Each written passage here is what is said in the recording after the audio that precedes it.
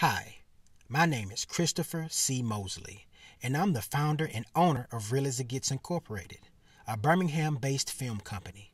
Recently, I had inspiration to bring awareness to the community about the current drought situation in Birmingham and surrounding areas.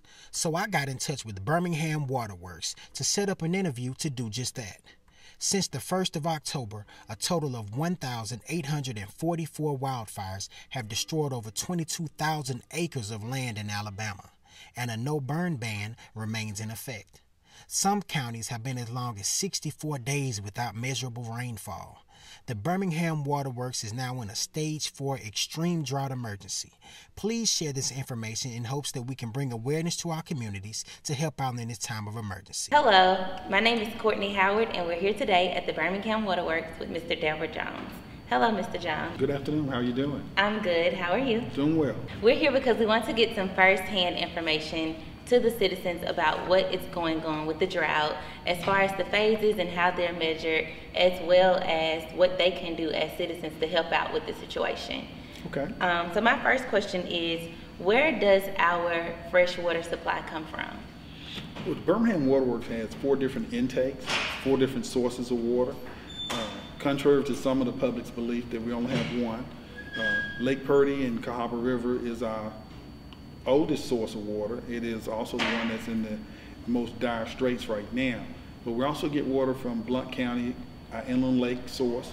We get water from our Sipsey Fork right below the Smith Lake Dam up in Coleman County. And we also get water from our Mulberry intake on the Warrior River.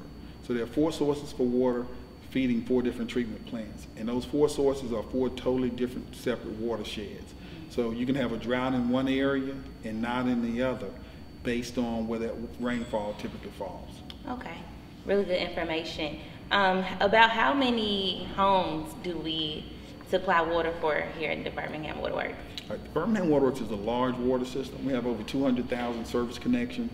About 180,000 of those are residential or apartment complex type connections. We supply water to roughly about 600,000 people. So about 600,000, about 180,000 connections. So I would say most of those connections are scattered throughout the water system. There's no one particular area, but most of our connections are residential. That leads to my next question. How much do we depend on rainfall to provide water for these systems? Okay. Our water systems operate on rainfall, 100%. Every lake, every river, every stream generates because of rain. With no rain, there's no source water. Even if it's wastewater that comes from drinking water, that comes from a river, that comes from groundwater. So rain, all fresh water that we use is rainwater. So if you've had 60 days of no rain, you're going to have a situation where you have a shortage of supply. Makes sense. And how long have we been in this current drought?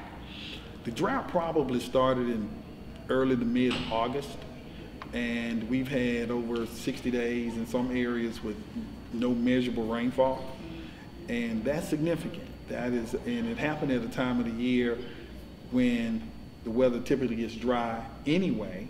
It happened a little sooner. So we've had hotter temperatures in September and October than we normally have. October basically was 80-degree days in October, so summer basically was the extra 2 months long. All of that impacts our source water, so it's definitely been a challenge for us. Okay.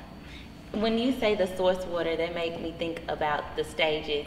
From some background information, I found out that the days between stages of the phases of the drought are usually 20 days. How has the rain affected that? Has it speeded up the process of it being more than 20 days or less?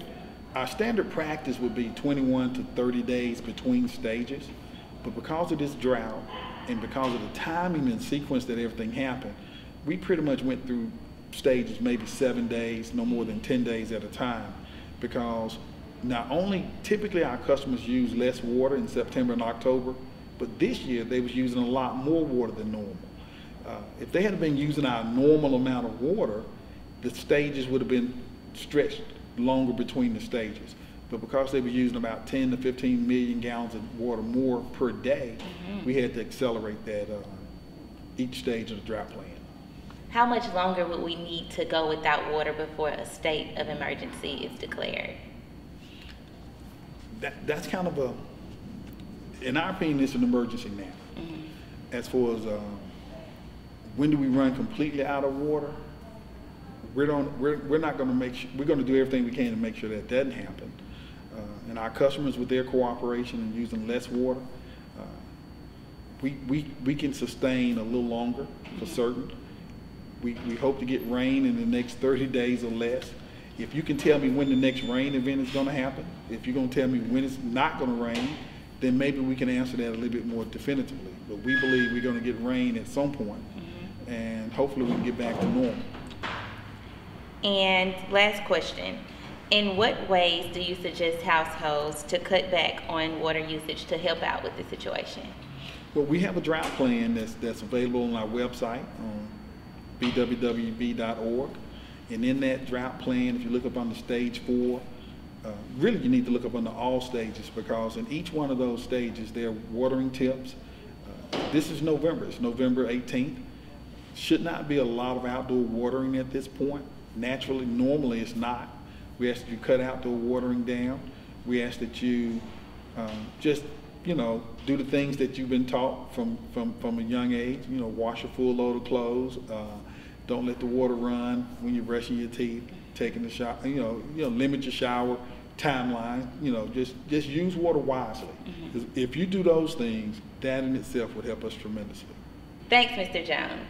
For more tips, please visit bwwb.org.